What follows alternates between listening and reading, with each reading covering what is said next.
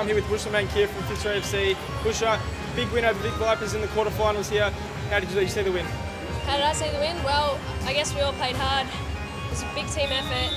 Scored a couple of fluky goals, but it all counts in the end, I guess.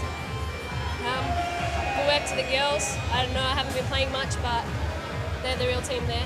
So. It took a while for you girls to get into the game. It was 0-0 for a long time. As you said, you got a couple of lucky goals and 2 yourself. Now moving on to the next round, you'll play the winners of the V League Richmond. Do you think you girls can come up and beat them?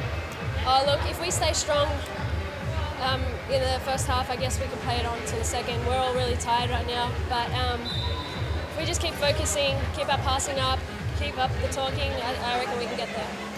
As you said, fatigue could be an issue. Do you have any more players coming for the second game, or will this be the squad?